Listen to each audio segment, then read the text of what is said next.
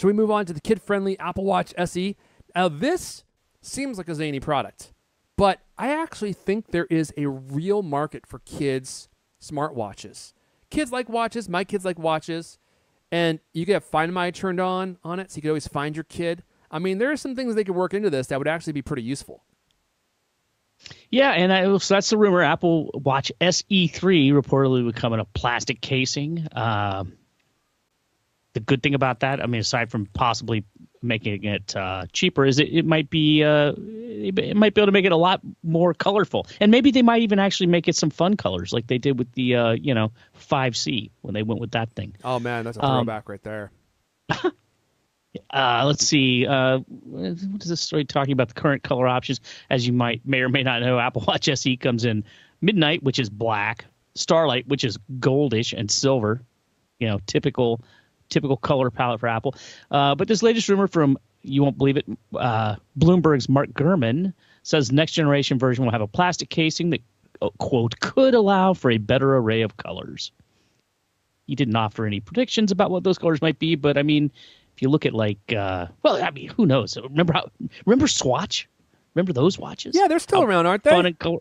Well, I mean, are they big now? I don't know. Well, but I mean, probably. They're there's probably room super for expensive fun, now. colorful watches, right? Let's see. Gurman said expanding the number of color options could make the Apple Watch SE more kid-friendly. And as our story points out, it's an outstanding accessory for a kid. Their school, like if your school bans an iPhone, the kid or they lose their iPhone, the Apple Watch, you can always be in touch with your kid, especially if they got a cellular connection. Like you're saying, built-in GPS and Find My, so you can kind of keep tabs on a little Rugrat. I don't think there's any pricing information about this. Current one costs $249.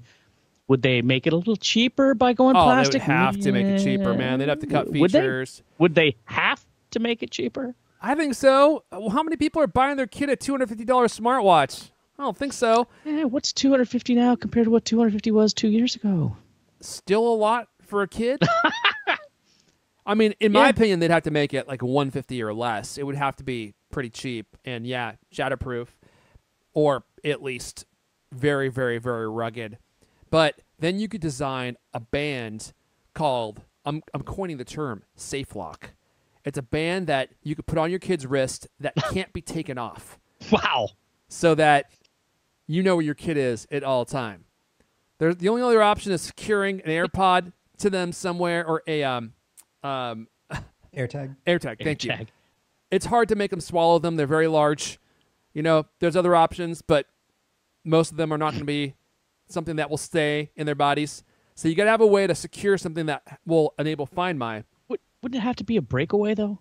I mean, what if they get too close to the thresher? Well, if your kids live on a farm, maybe we have to think through that user scenario. Breakaway like the cat collars. They should be wearing the Nike Sport Band if they're getting serious work done. That's the one thing that was kind of weird about this. Like Apple Watch, I mean, what's Apple Watch's main thing? I mean, using it as like a glorified AirTag is one thing, but health stuff, I mean, maybe it would. Maybe it would help, the childhood obesity epidemic. Hey, how many steps did you get today, Junior? Might be good. Who knows? Well, check this out. We got Ninja Bricks in the chat. Says, kids can't even use a lot of the features. I'm a teen. We got a teen here. Can you believe this? We're cool with the teens, Lewis. I don't know if you knew that. I can't believe it. He says, I'm a teen, and it won't let me use some health features like ECG. I guess it will stunt my growth or something. I heard if you turn on ECG, you just knocked a foot off your height. That's it. Even one exposure to ECG. So that is interesting. I never heard this. Okay. That's been what happened to me. What would the rationale be for that? I don't know.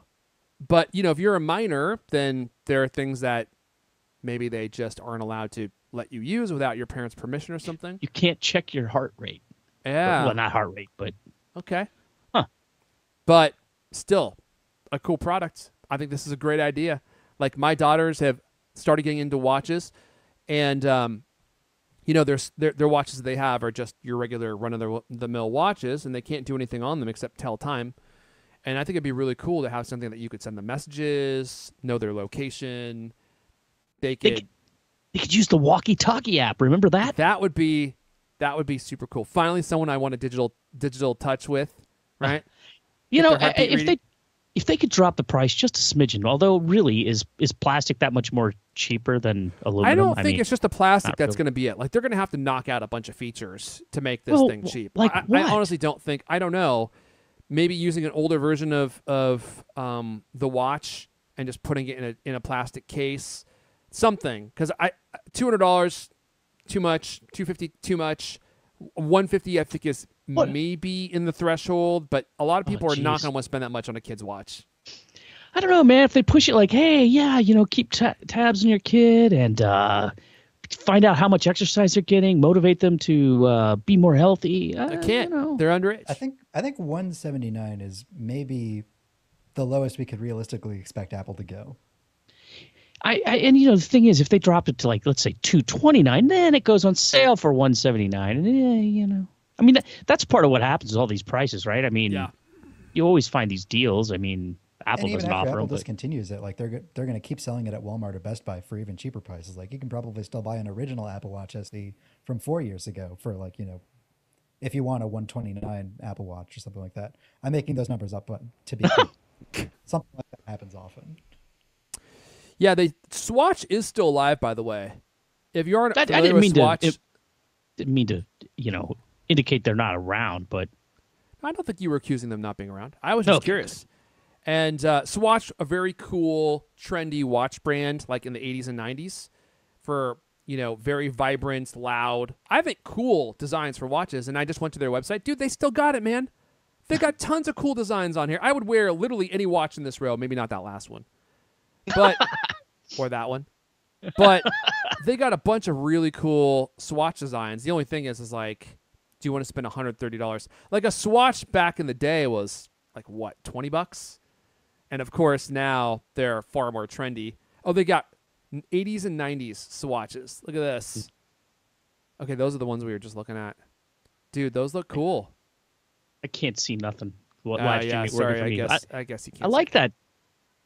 On their homepage, they have like some transparent ones, translucent ones. I'm all about transparent. Pretty wild. And I mean, we're always ragging on Apple for not having colors. So like, if they do this, let's hope that they actually come up with some real eye-popping colors, not just like, teal. They should do a Swatch collab. They would never do that because I don't think Apple does collabs.